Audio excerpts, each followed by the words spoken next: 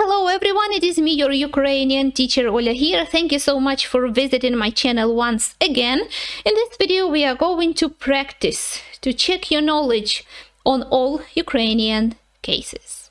Okay, so that's strictly a practical video. If you want to know theory, if you haven't seen my videos on cases yet, then I strongly recommend you to do that. And because I don't want to make any long intros today, I would like to take a moment traditionally to thank all my patrons, the people who are supporting my channel. So yeah, thank you so much. You can see the names of some of these people on your screen, and yeah, I want them to know that their support is truly appreciated.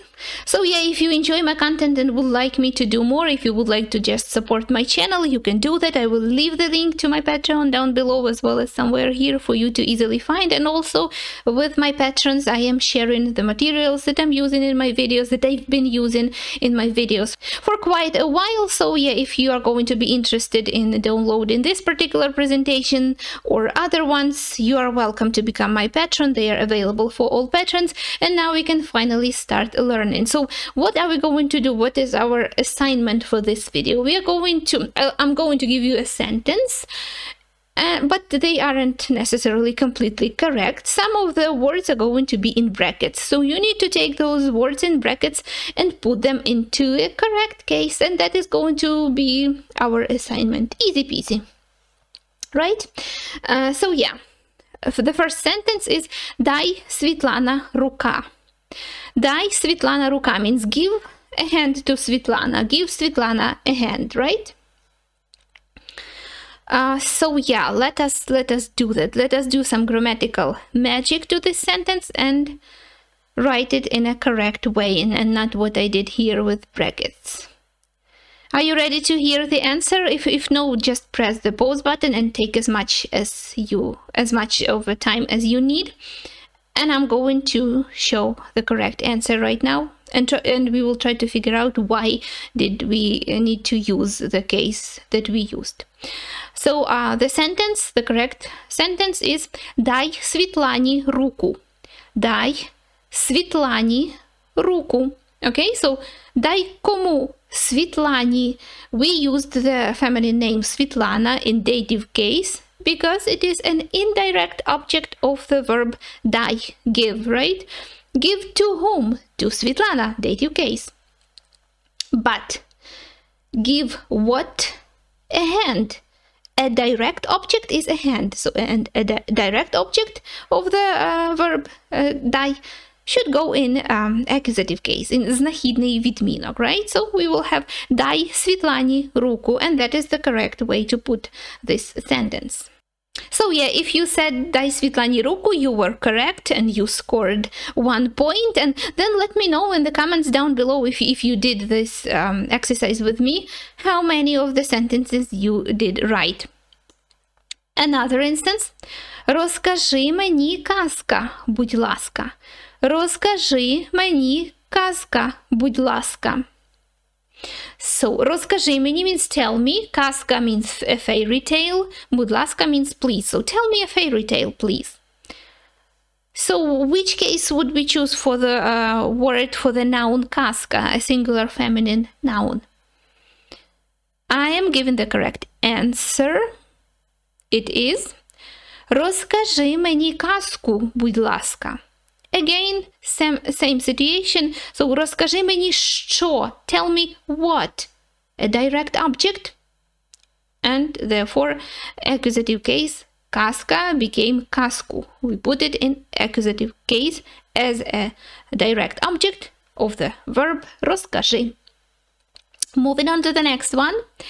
Покажи мені своя нова сукня. Now, this instance is going to be a bit more complicated because we have a whole combination of a possessive pronoun, an adjective, and a feminine singular adjective, and a feminine singular noun. And they all should go in one case right?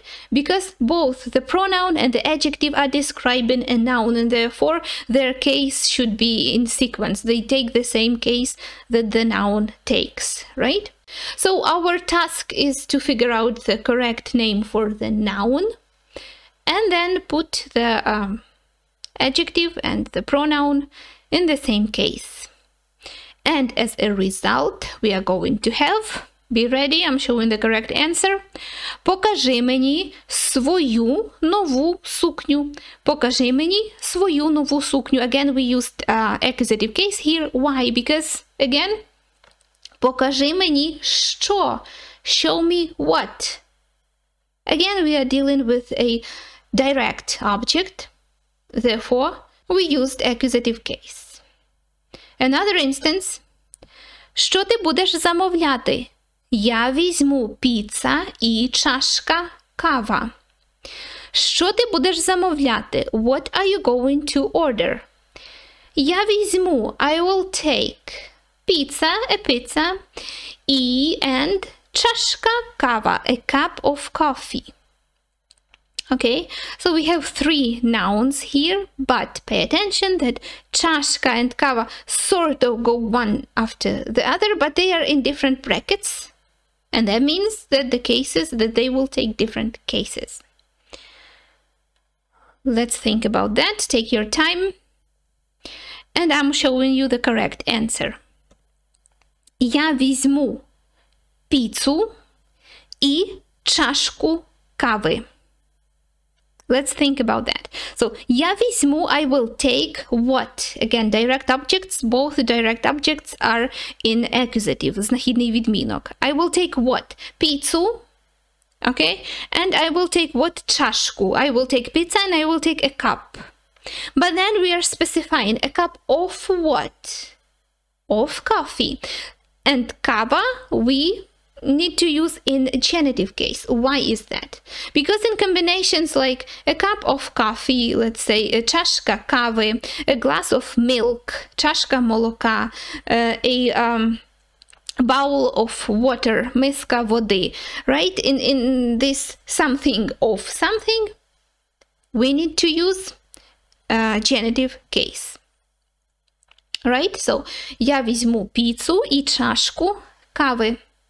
Two nouns in accusative and one in genitive. Another instance, as a continuation of that possible dialogue. З цукор, with sugar, без, without. Я люблю кава без цукор. Я люблю кава без цукор. Without, I love coffee or I like coffee without sugar.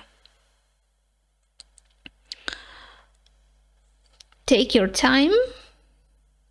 And the correct answer is з цукром, без. Я люблю каву без цукру. Okay, so з цукром, with sugar. So in Ukrainian, after the preposition з, if we have a word combination or a phrase with the preposition з, which we translate as with something, we use the noun in an instrumental case. So, for instance, з цукром, with sugar, з молоком, with milk, з водою, with water, okay? З задоволенням, with pleasure. Okay, we are doing something with someone else, like з сестрою, with sister, з братом, with brother. Okay, all of the nouns should go in instrumental case or орудний відмінок. So, з цукром we used орудний. Без, without. Я люблю каву, я люблю що. Oh, I didn't write the name of the case, but again, я люблю каву, я люблю що, a direct object of the verb I love, okay? So we used accusative, obviously, знахідний відмінок, я люблю що, я люблю каву. Без цукру, without sugar. After preposition без, meaning without, we use a noun in genitive case, okay? So with something instrumental case з цукром, but without something, genitive case. Без цукру, без води, без снігу, без тепла, без розуміння, без проблем, etc., etc. Genitive case. Next one. Коли ти познайомилася з Павло?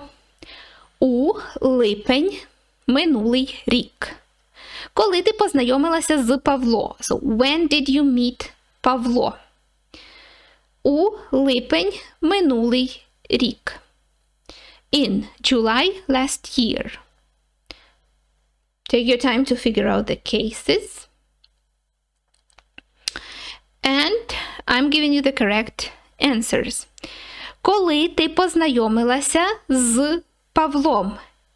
Again, with the verb познайомитися, we use preposition з. So, познайомитися з кимось. To introduce yourself or to meet with someone. That's how we phrase it. That's how we word it in Ukrainian, right?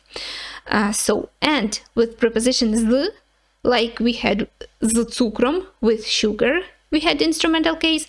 Same thing is happening with Павло, з Павлом. We use the masculine name Pavlo in instrumental case. And у липні means in July. So in Ukrainian, to say in some months, that something has happened in some months, we use locative case. У липні, in July, у вересні, in September, у жовтні, in October, у березні, in March, etc., etc. With the names of the months, we are using a locative case, and минулого року of the last year, right? Минулого року. So both the adjective минулий and рік, the noun year, should go in genitive case because of what, right? If we have a of phrase, of something, then we use genitive case. So yeah, коли ти познайомилася з Павлом у липні минулого року. If you wrote it down like that, then you were correct. And don't be discouraged if you make a mistake because we are just learning, right? So yeah. Another instance. Куди можна покласти сумка? Поклади під стіл. Куди можна покласти сумка? Where can I put a bag? Поклади під стіл. Put it under the table. Okay? Take your time, think about it. Now let us see the correct answer. Куди можна покласти сумку? Поклади під стіл. So again, куди можна покласти сумку? Покласти що? To put what? A bag. Again, we are dealing with a direct object, that's why we used accusative. That's easy peasy. Next sentence. Поклади під стіл. Put it under the table. Поклади куди. Right? Our question is куди. We are asking for directions. So, under the table. So, after the preposition under, the noun will go in an accusative case. But then again, we are asking for direction. The bag is not under the table yet, right? We are just intending to put it there, right? And we are asking where to we put it, right? So that's why we used accusative case. Let's take a look at another instance, the tricky one now. Okay, so the kit сидить під стіл. The kit, where's the cat? Сидить під стіл, sitting under the table. Okay, so again we have pід and we have стіл. But which case do we need to use now? Accusative again, or maybe some other one? Tricky assignment, tricky sentence. Let's see the correct answer. The kit, where's the cat? So obviously we are talking about the cat, so we used a nominative case here. Сидить під столом, sitting under the table. Well, you will ask me, well, we had під стіл in the previous instance. Why we have під столом now? Why did we use instrumental case? Why did we use орудний відмінок here after preposition під? Well, yeah, because we had two different situations here. In the first situation, the bag wasn't under the table yet. We were asking where can we put it, and we were directed, right, to put it into the table. We were asking where to, right? The bag wasn't there yet, but we had an intention of putting it there. That's why we used accusative. But now the cat is there already. It is under the table already. That's why in that case we must use instrumental case, урудний відмінок, okay? And that's the difference for you between під стіл and під столом. Під стіл, not there yet, but we are heading there. Під столом, already under the table, okay? Next one. Звідки твоя родина? Моя родина з Болгарія. Звідки твоя родина? Where is your family from? Моя родина з Болгарія. My family is from Bulgaria. Take a moment. That one is easy. Easy peasy. And the correct answer is звідки твоя родина? Звідки твоя родина? Звідки твоя родина? Nominative case here, obviously.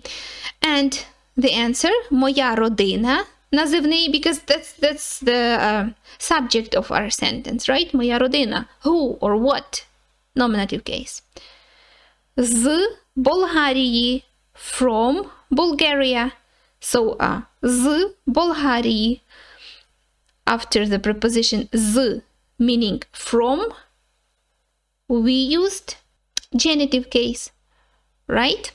So here, because the preposition з has multiple meanings in Ukrainian, it can be з молоком, з цукром, meaning with, and that's when we use instrumental case, but it can also mean from, з Болгарії, з Іспанії, з України. In that case, we use genitive. Next instance. Мій улюблений жанр література фентезі. А яка твоя улюблена книга? Мій улюблений жанр література фентезі. So my favorite genre of literature is fantasy. А яка твоя улюблена книга? And what is your favorite book? Take your time, take a moment. And the correct answer is мій улюблений жанр. Right? So, мій улюблений жанр here is a subject of a sentence, so we use nominative case, obviously. But genre чого? Genre of what? Right? Again, of phrase, of literature. Again, genitive case, right? Is fantasy. Again, we are naming a thing here, and we are using the nominative case.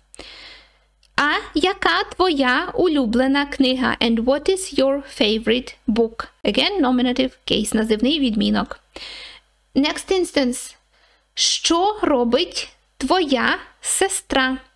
Вона малює у себе в кімната. Що робить твоя сестра? What is your sister doing? Вона малює у себе в кімната. She is drawing in her room. That's an easy one.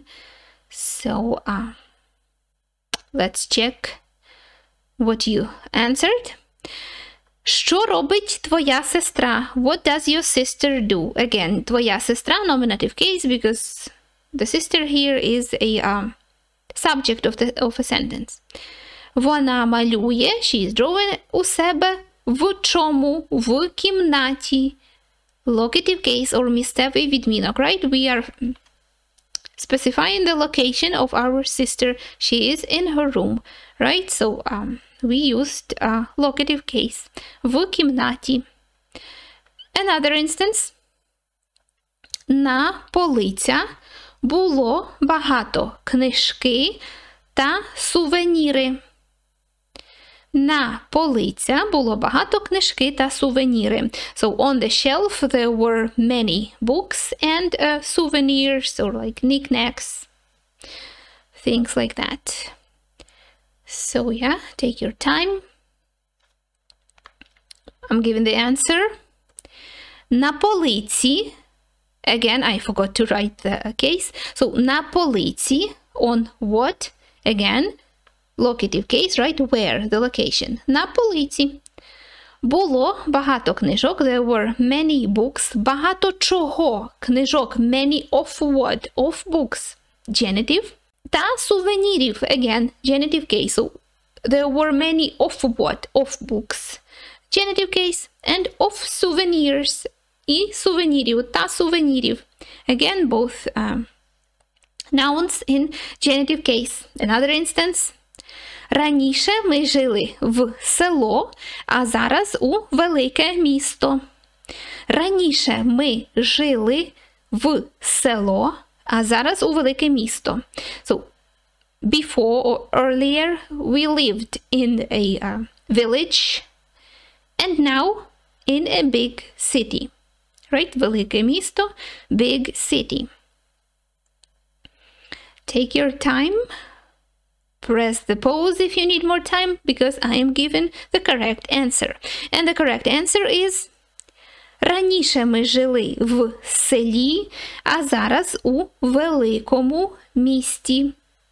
Again, so first we lived in a village. Where? В чому? В селі. Locative case or місцевий відмінок. And now in a big city. У великому місті. Again, both the adjective and the noun should go in the same locative case. Why is that? Because the adjective is describing a noun. Therefore, it's related. They are related. They are connected together. That's why there should be sequence in cases. And also in number and gender, etc. But we don't touch that. We are now talking about cases. Another instance. Для чого ти купив ще одні джинси? У тебе ж повна шафа одяг. Для чого ти купив ще одні джинси? So, what for or why did you buy yet another jeans? Yet another pair of jeans. У тебе ж повна шафа одягу. You got a full wardrobe of clothing. Right? So, how would we say that in Ukrainian properly? I'm giving the answer. Для чого ти купив ще одні джинси? У тебе ж повна шафа одягу. So, для чого ти купив ще одні джинси? What for did you buy yet another jeans? Купив що? Купив джинси. Again, that is direct object of the verb купив, right? Bought what? Yet another jeans. Ще одні джинси. У тебе ж повна шафа. So, you have a full wardrobe. У тебе ж повна шафа. So, if we use this construction, у тебе є, or we omit є, so we say у тебе, meaning to have, then the thing that this person has, we need to use in nominative case. So, у тебе ж повна шафа. Nominative. But, шафа, повна шафа чого? Одягу, okay? A full wardrobe of what? Of clothing, again, an of phrase. Therefore, we used genitive, родовий відмінок. Another instance. Діти повернулися зі школа о 2 година. Діти повернулися зі школа о 2 година. So, the children came back from school at 2 o'clock. Let's see. Діти, who? Діти. Again, the subject of the sentence, nominative case, easy. Повернулися зі школи.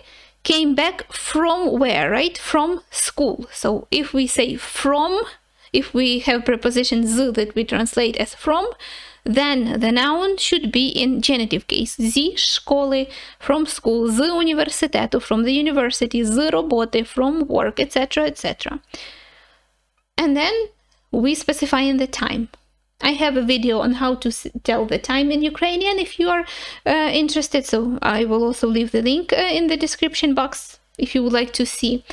But to say at some time, we use місцевий відмінок, locative case.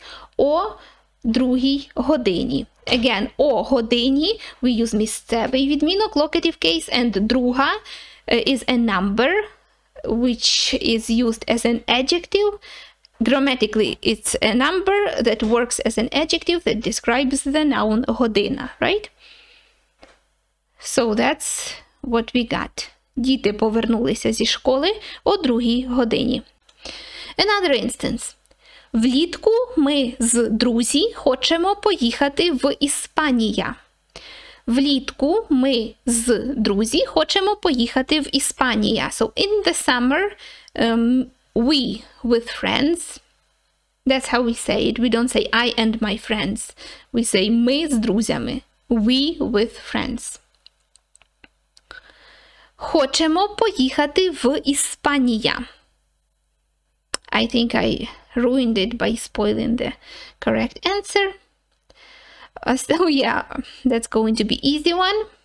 I'm showing the correct answer. Влітку ми з друзями хочемо поїхати в Іспанію. З друзями, with friends, again, with someone. That someone should be in instrumental case. Хочемо поїхати, want to go, where? Where to, right? To Spain, в Іспанію.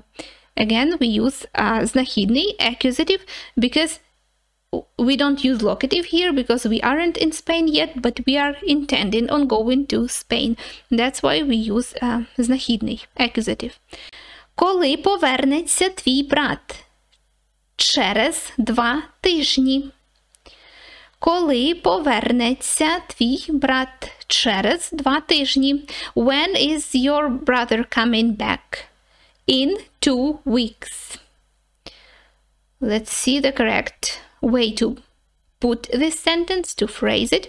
Коли повернеться твій брат? Again, твій брат, your brother here is a subject of a sentence, so nominative case, obviously. Через 2 тижні, in 2 weeks. Через 2 чого? 2 тижні. Genitive case.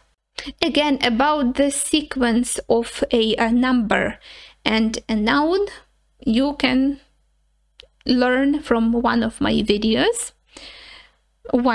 If we want to figure out why we used родовий here, genitive and not any other case. Another instance. Степан закінчить школа через 3 роки. Степан закінчить школа через 3 роки. Степан will finish the school or will graduate from school in 3 years. The correct answer is Степан закінчить школу через 3 роки. So Степан, obviously nominative as a subject of a sentence, a masculine name. Закінчить що? Закінчить школу. Again, школу we put in знахідний відмінок or accusative case as a direct object of the verb закінчити, right? To finish or to graduate. Через 3 роки, in 3 years. Again, why did we use родовий here? Because the number is 3. 3 роки, so the number 3 requires родовий відмінок. But if we had like через 5 років, we would have через 5 років. Okay? If we had 1 year, we would say через рік. Watch that video on numbers if you want to know more. Another instance. У середа ми з Сергій ходили в кіно. Фільм був не дуже цікавий. So, у середа ми з Сергій ходили в кіно. Фільм був не дуже цікавий. So, on Wednesday, we with Сергій, so I and Сергій basically, but that's how we say it in Ukraine. Ходили в кіно. Went to the cinema. Фільм був не дуже цікавий. The movie wasn't very interesting. Take your time. And the correct answer is у середу ми з Сергієм ходили в кіно. Фільм був не дуже цікавий. Unfortunately, that is very unfortunate. So, у середу знахідний відмінок, because that's how we use the names of the days of the week in Ukrainian. У середу, у четвер, у вівторок, у п'ятницю, в неділю, etc., etc. Ми з Сергієм, we and Сергій, so with Сергій, an expression that demands us to use орудний відмінок, ходили в кіно, ходили куди? Ходили в кіно, знахідний відмінок, accusative, because direction, right? We went where to. Фільм був не дуже цікавий. So, the movie, фільм, називний відмінок, nominative case, because of the subject of a sentence. Another instance. Я хочу пофарбувати стіни у своя кімната у рожевий. Я хочу пофарбувати стіни у своя кімната у рожевий. So I would like or I want to paint the walls in my room in pink. Paint the walls in pink color. Okay, so take a moment, think of the correct answer. And if you said, я хочу пофарбувати стіни у своїй кімнаті у рожевий, you were correct. So, я хочу пофарбувати стіни. Пофарбувати що? Стіни. Accusative case, because the direct object of the verb пофарбувати. To paint, right? To paint what? To paint the walls. У своїй кімнаті. In my room. Where? Locative case, right? In what? In my room. Locative case. У своїй кімнаті. Both. Своя, the possessive pronoun, and the room, a noun, singular, feminine noun, go in locative case. Another instance.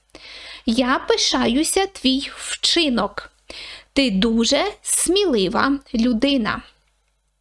Я пишаюся твій вчинок. I am proud of your did, or I am proud of what you did, right? Вчинок means action or deed, right?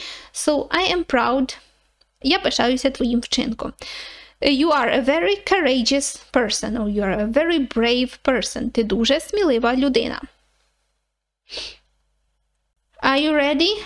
Because I'm showing the answer. Я пишаюся твоїм вчинком. Ти дуже смілива людина. So again, я пишаюся чим твоїм вчинком. Here, твій вчинок is a direct object of the verb пишатися. However, there are certain verbs in Ukrainian that require that their direct object goes not in accusative case, but is in some other case. So the verb пишаюся, to be proud of something or of someone, requires that their direct object should be in instrumental case. Well, that's how it goes. We need to memorize that.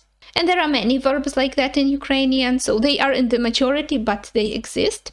So я пишаюся чим? Я пишаюся твоїм вчинком. So again, possessive pronoun твій, and вчинок should be in instrumental case. And ти дуже смілива людина. You are a very courageous person. We are naming somebody, right? We are giving them the name of a courageous person. That's why we use nominative case. We are saying who they are. Okay, and that's it. That's it for today's lesson. I hope that you enjoyed it. If you would like me to practice cases with you more, do let me know. Don't hesitate, and do let me know in the comments, and I will make more videos like that because I truly enjoy them. Also, don't forget to let me know your score. How did you do? How many mistakes you made? Because I would like to know. And yeah, if you enjoyed this video, don't forget to give it a thumbs up or a thumbs down if you didn't. Also, do not forget to subscribe to my channel so that we can learn Ukrainian together, and I will see you in my next video, hopefully very soon. Bye!